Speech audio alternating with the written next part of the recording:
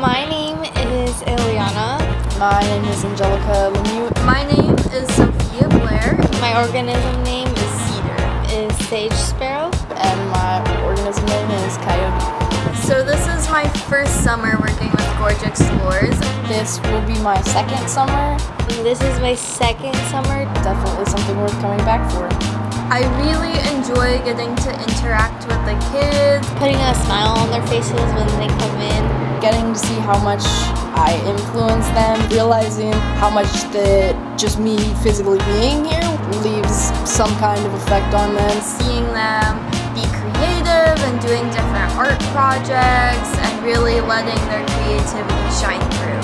My favorite part is definitely getting to give and have a lot of the experiences, and it's a lot of stuff that we've done is stuff that I didn't get to do at that age. So to get to do it for myself and to get to have them do it and see them nourish and love it, it's great. I think that the goal is to Educate them about what they can do to help. to try and get kids to really care about The community.